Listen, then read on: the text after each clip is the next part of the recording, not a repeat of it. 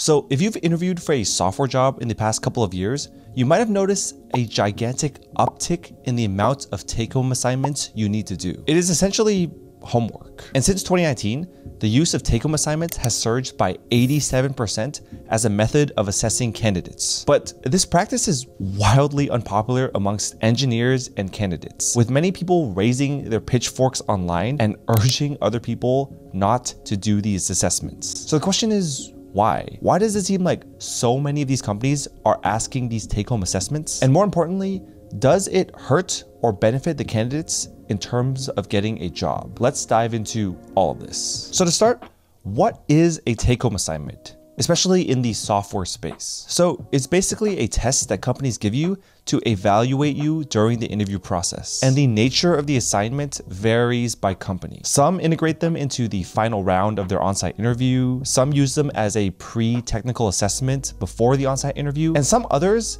use them as a pre-assessment before you get to talk to any human whatsoever. And these coding assessments can range in taking from 1 to 4 to even more hours to do. And it can range from being some sort of longer algorithmic assessments, or it could be some script you write based on some product document or something. Or it could be building out a full web application with a front end, a back end, a Docker container, and maybe asking you to deploy it end to end. And the goal of these assignments is simply to assess your skills as a software engineer. So with all that out of the way, let's discuss why companies even want to ask this stuff in the first place. Traditionally, companies usually interview with some sort of algorithmic assessment, which is some sort of lead code style question where candidates stand in front of a whiteboard and usually do some sort of live coding with a real engineer on some sort of problem. But there are a few problems with this traditional algorithmic interview process that is slowly starting to leak through. For one, there has been a massive power creep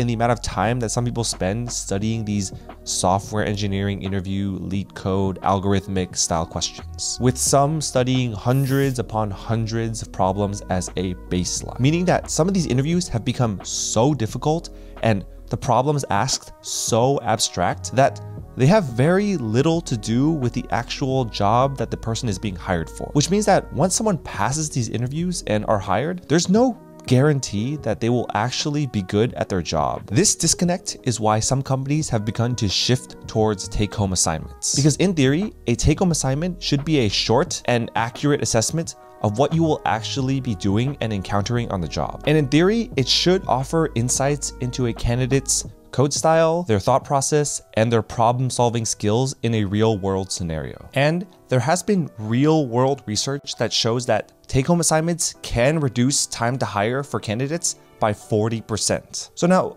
why does every company nowadays seem to require a take-home assessment? The reasons why the companies are doing this is pretty simple. It is a cost-effective method of filtering out candidates, especially in the early rounds. Recently, there's been a dramatic shift of power between companies and candidates. The power has shifted drastically towards the side of the companies, who can now pick and choose more what kinds of software engineers they want. Basically, due to the massive volume of job applicants for very few job openings. And with such a large supply of interviewees, these companies can get away with different kinds of interviewing practices. What take-home assignments accomplish for the company is to put the burden of time entirely on the candidate. You see, because a traditional interview usually requires a company to pay an engineer to sit with you for either 1 hour or multiple hours to assess your skills. And this is a significant time and money investment on the part of the company, which can feel a little bit more balanced because the company is taking time and money to interview you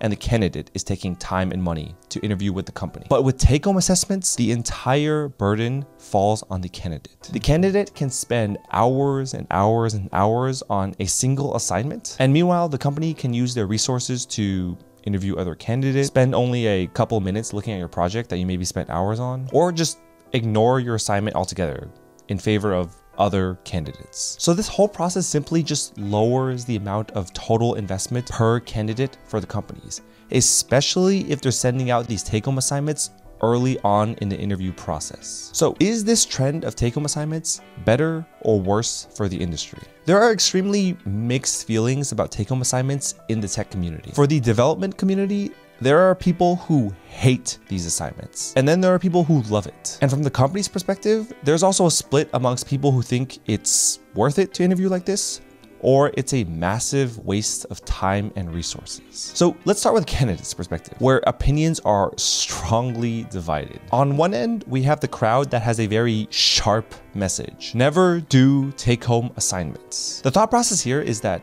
if you do a take-home assignment, you're just giving away all your power to the companies. Mostly because these assignments can take hours, if not days, to complete, which really doesn't scale well for a candidate if they're interviewing at multiple companies, or they're trying to balance life responsibilities, or they're trying to balance their own 9-to-5 job. And in this group also, there is a number of people that think that the more that people agree to do take-home assignments in the tech community, the more that companies will feel like it's okay to keep asking these hours and hours long assessments, leading to a deteriorating experience across the entire industry. And on the flip side, there's a crowd in the online community that is extremely positive about these take-home assessments. To sum it up, this group feels like take-home assignments are great for everyone because it allows candidates to show off their skills in a much more controlled environment. It can allow you to showcase, practical coding skills, to submit really high quality work, and most importantly, to help alleviate interview anxiety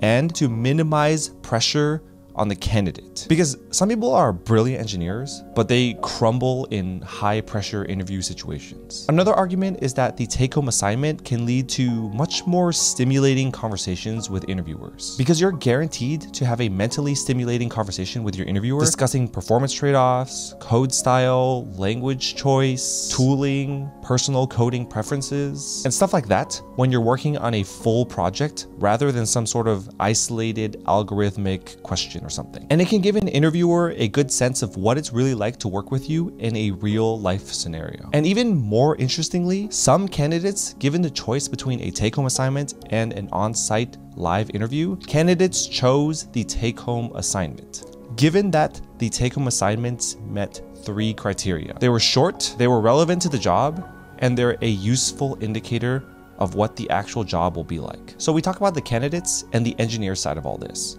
but what about the company side? Again, there's 2 sides to their argument. One side argues that take-home assessments are extremely ineffective for companies for a number of reasons. The first one is that it takes much longer to evaluate than a regular phone screen. Take-home assignments are just incredibly easy to cheat on since you can't watch the interviewer coding. It doesn't really explain a lot of things like soft skills, communication skills, or how you work in a team. And again, just like earlier, it doesn't scale well because engineers now have to review tons and tons of projects from these candidates. But there's another side that says the take-home assignments can actually be extremely effective if designed correctly. With correctly meaning setting a hard deadline of 2 hours for the assignment, and probably most importantly, compensating candidates if their assignment takes more than 2 hours of their time. And there's another strategy that some companies are using that's essentially a happy medium between all of these methods that we've talked about, which is essentially asking an interviewee